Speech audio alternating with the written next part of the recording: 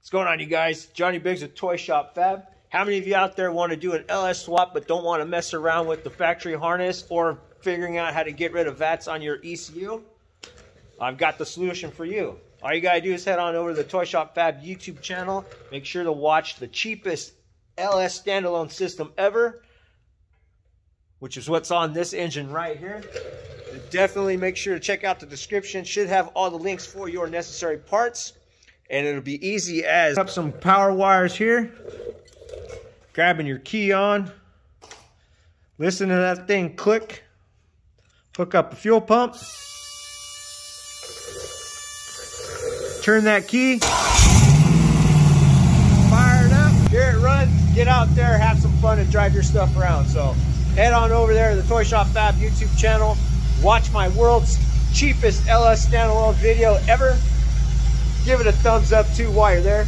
Subscribe. Good luck, guys, with your projects.